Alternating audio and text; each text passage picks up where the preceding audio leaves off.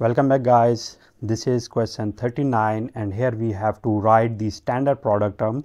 Okay, so this is the standard product term for each cell in a 3-variable Karnaugh map. Okay, so in question 37 we have solved and draw a Karnaugh map for the 3 variables. Now what do we have to do? We have to write the standard product forms for all the values which are mentioned here. Okay, so in order to do so, what we have to do, let me draw another map here.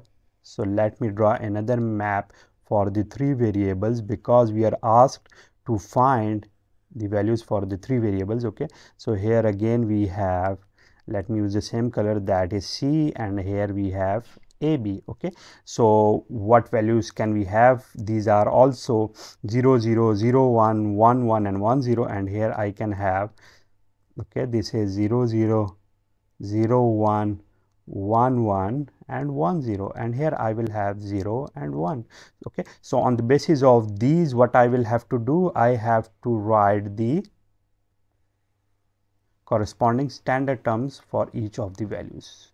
Okay, so what do we have to do? I have to write the values such that the product of them will be 1. Okay, so in order to do so, here we have 0 0 0, so it means that all AB, here AB and C, these three are zeros, so here the product will be 0 as well if any one of the 3 is 0. So what do we have to do? We have to complement them all in order to get the product equal to 1 in the standard form.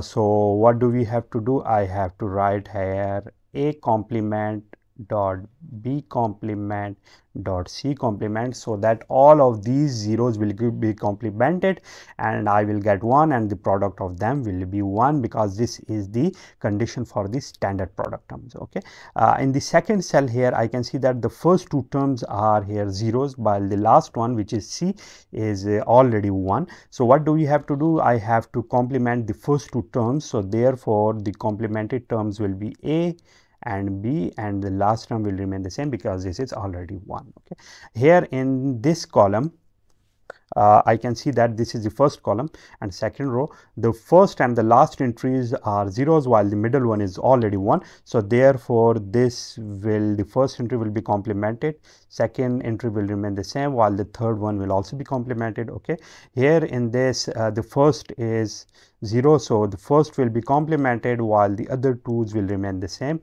Here the last will be complemented, so A, B, C complement. Here we can see that all the terms here are ones, so therefore no entry will be complemented and therefore I will get A, B, C.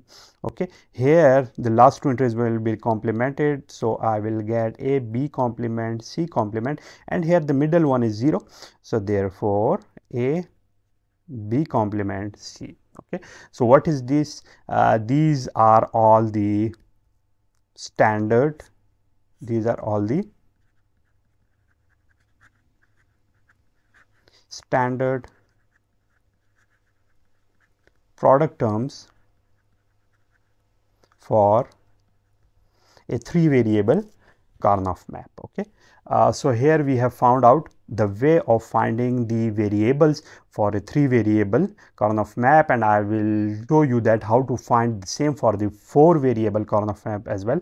So here the procedure remains the same, as I have to find out the product which gives me the product equal to 1. Okay, so that's it for today, in which I have solved question 39 here. So this is the solution of the 39 question, and I will solve more questions in our upcoming video. Till then, take care of yourself and I will see you soon.